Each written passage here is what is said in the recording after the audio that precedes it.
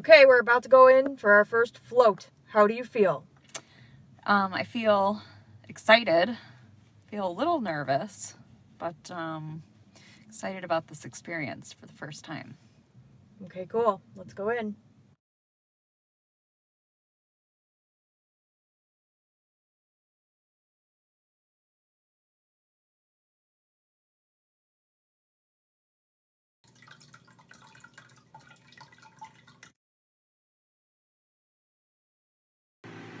I'm about to go float for my first time.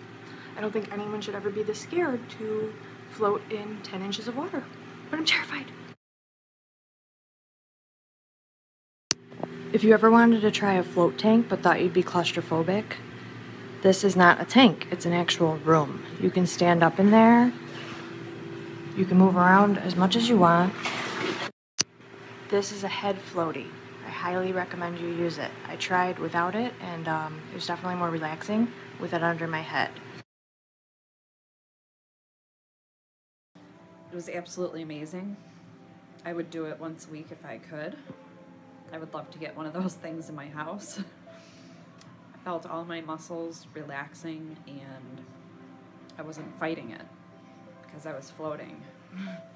And it felt like I was just away on vacation.